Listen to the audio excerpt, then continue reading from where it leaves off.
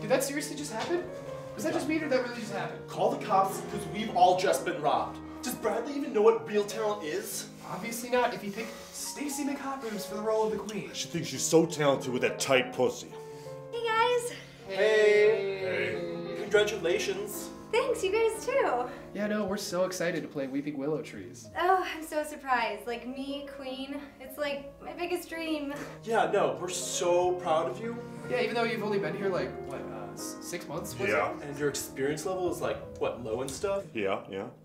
You guys know that the role of the Queen is supposed to be played by a woman, right? What does that even mean? Panic, bitches. Important business. Stacy, my queen, I need your measurements for the dress of 1,000 diamonds. Oh, sure. Great.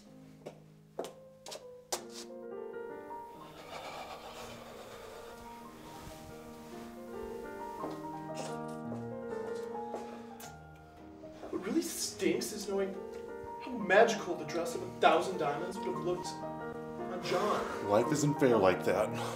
The role just, it kind of calls for a specific body type. What did you just say? No, I didn't mean it like that, you guys.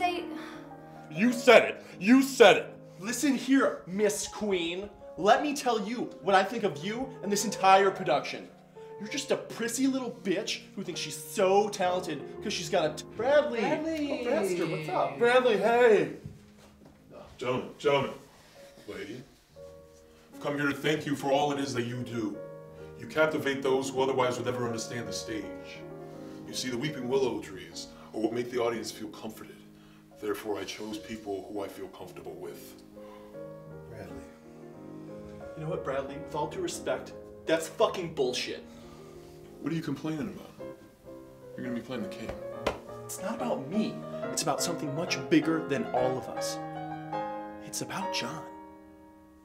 The role of the queen, although extravagant, pleasurable, seductive, it is also flawed.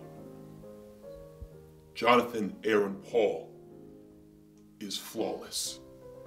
He is utter perfection. He graces the stage with something I run out of words. That is why it would make no sense for him to be the queen. Now, let us dance. Yes.